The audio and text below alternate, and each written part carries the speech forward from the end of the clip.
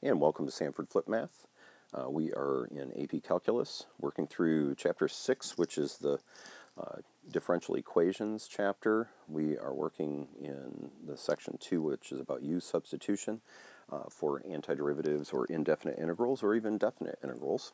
Working through the Finney-Domanowaitz-Kennedy book. What you see in front of you is the table of antiderivative formulas or templates from page 322 and 6.1. Again, these are pretty much just the reverse of the derivative formulas we learned back in Chapter 3.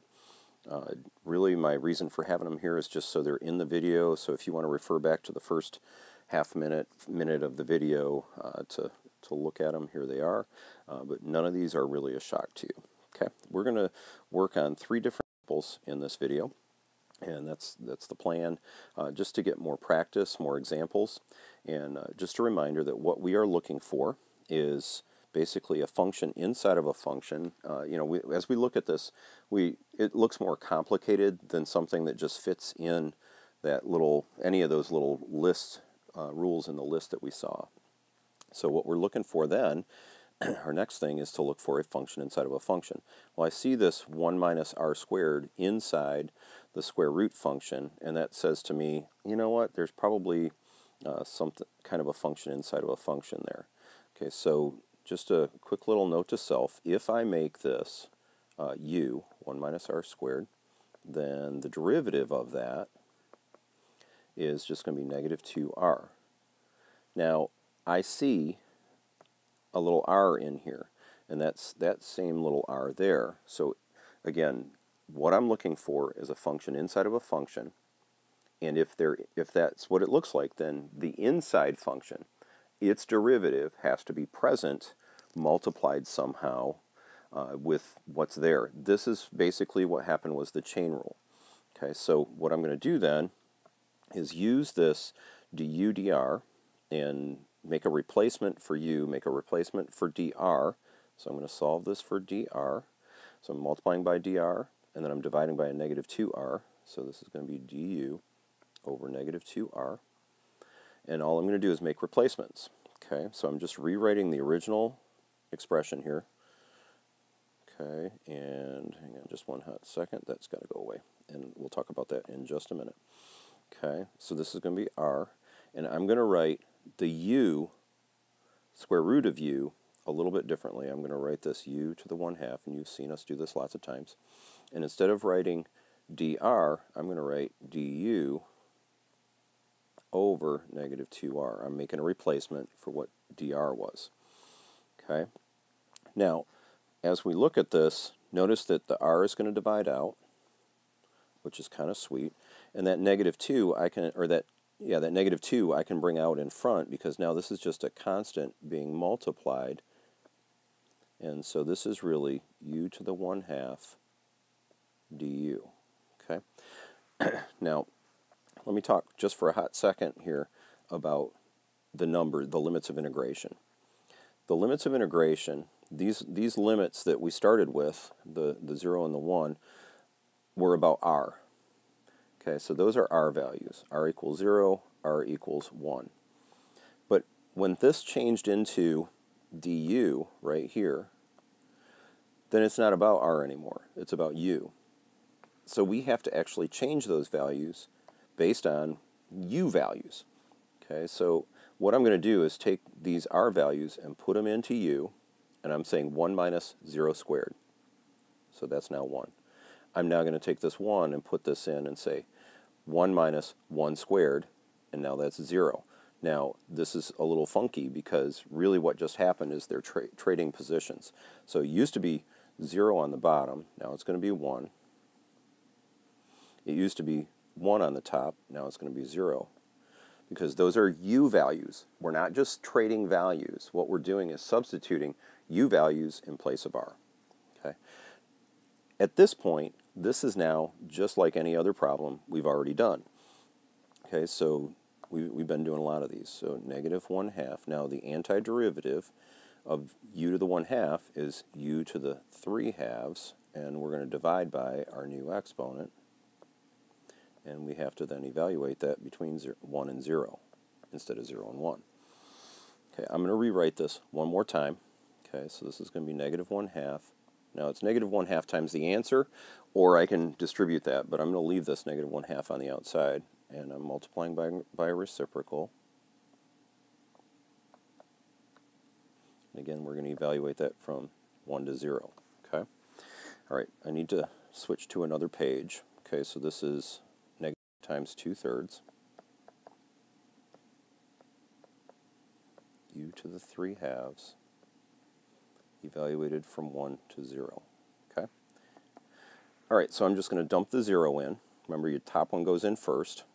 So this becomes negative 1/2 times 2/3 times 0 to the 3/2.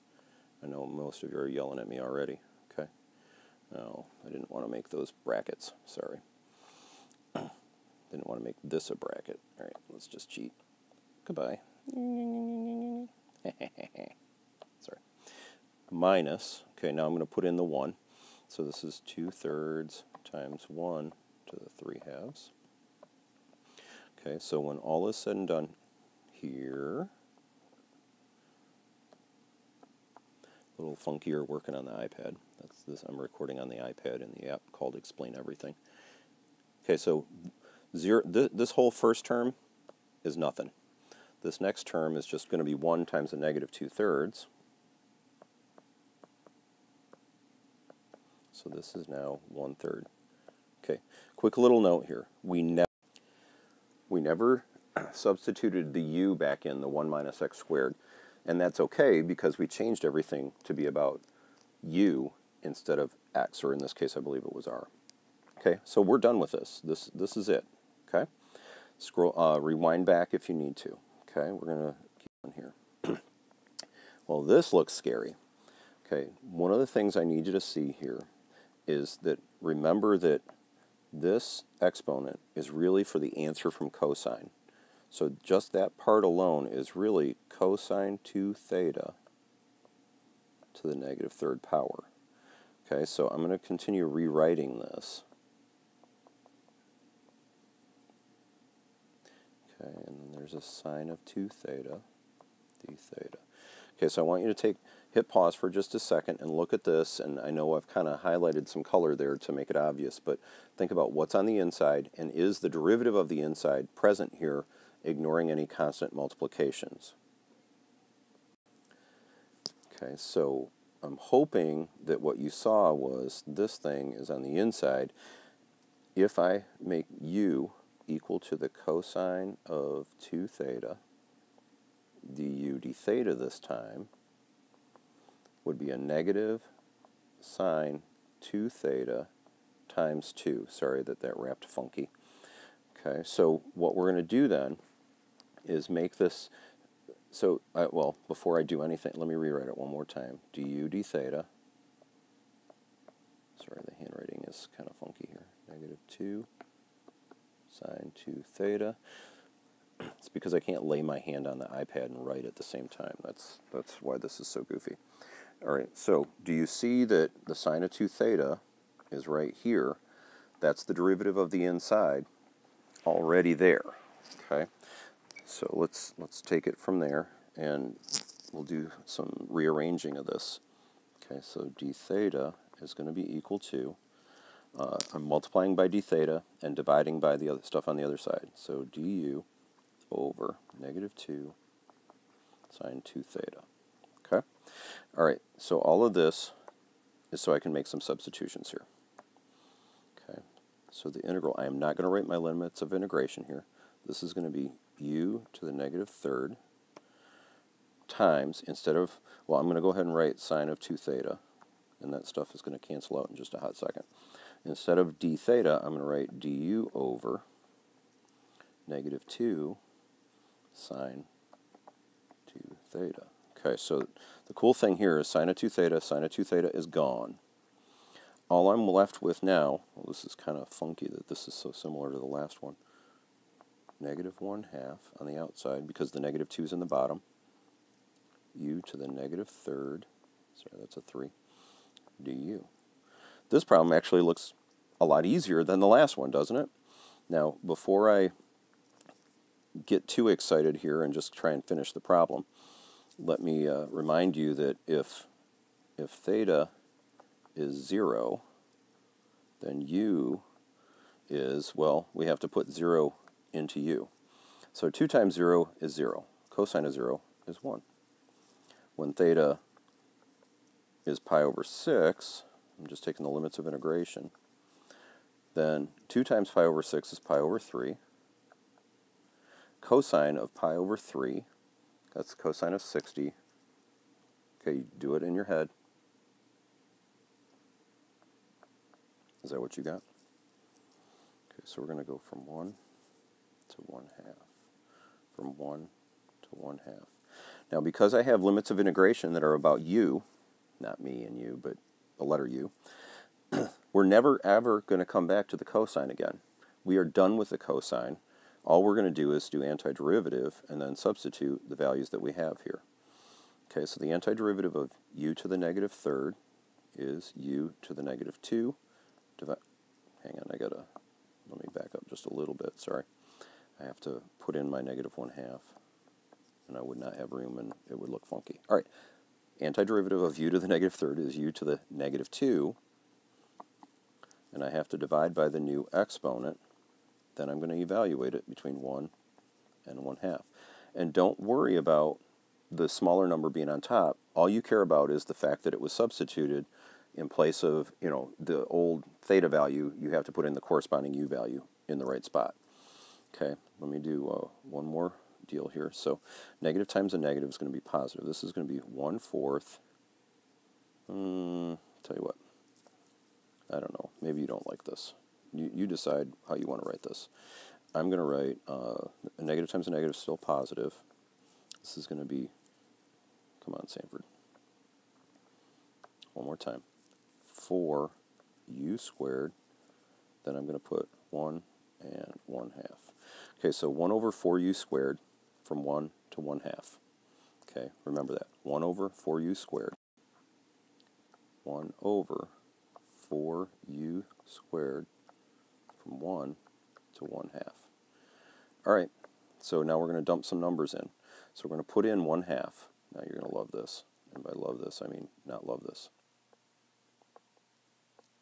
It's all right. It works out kind of nice. Minus, now dump in the 1.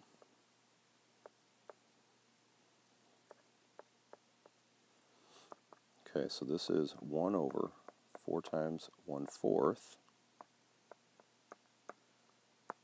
So this is really, 4 times 1/4 is just 1. This is 1 over 1.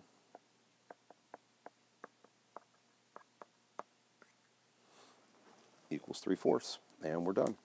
Okay. Once you do the u-substitution, the whole idea of it is to make things easier. Okay. All right, so we got one more that we're going to do, and here we go. Okay, this is kind of similar to what we already did. Okay, so here we go. Do you see a function inside of a function and its derivative present? Now, I see some people may look at this and see a secant tangent because of, like, the derivative of secant is secant tangent. But remember, this is tangent squared and secant squared. And secant squared is kind of a loaded deal. So here's secant squared. It is the derivative of tangent. So as I'm thinking u-substitution, I'm thinking the inside is probably a tangent. Now, just a reminder that this is the same thing as tangent x squared, and then here's secant squared.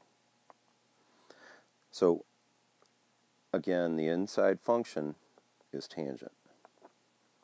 So du dx is going to be secant squared. Okay. All right, so process-wise, I need to solve for dx so I can make a replacement. I need to substitute x values in to get u values for the limits of integration, integration, that was it, sorry. Talked myself out of it. All right, so we got a lot of little foo-foo stuff to do here, and I'm going to kind of move it along because I'm guessing that we're going pretty long now.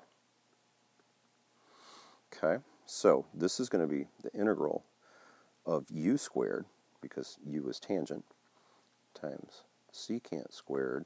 Now dx is du over secant squared. Okay, look at that. That's kind of sweet. Okay, so this is really going to be the integral of u squared du, and that's like the easiest integral you can ever do. Okay, now before we get too far ahead, if u is x, then the tangent, if u is 0, then the tangent of 0 is 0 also. For pi over 4, the tangent of pi over 4 is 1. Well, that's kind of sweet. So this is actually going to go pretty easy. This is probably the easiest one that we've done all day. Okay, so antiderivative of u squared is u cubed, and we're going to put that over the new exponent over 3, and then we're going to go from u value to u value. So we're going to dump in the 1 cubed over 3 minus 0 cubed over 3. So this is going to be 1. Now this is not 1/3 cubed. This is 1 cubed over 3. So that's really just 1/3 minus 0, or 1/3. Okay, so I just want to make some quick little notes here, okay? And then we'll... Okay, so we're looking for a u that is the inside function, and its derivative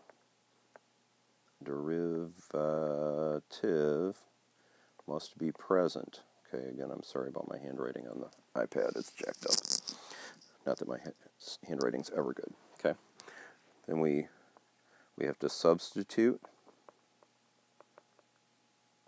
the u. We also have to replace whatever dx was with, with whatever, whoa, that was funny, with whatever du is about, okay? And then if there are any limits of integration, they have to be about u instead of x also, okay? And then you don't ever have to go back. If there are limits, you don't ever have to go back, okay? If there aren't limits, then you do have to go back to about x or about whatever. Okay? All right, well, that's going to wrap it up. This is Sanford Flip Math on the iPad. I think this is a first. We're out. Bye.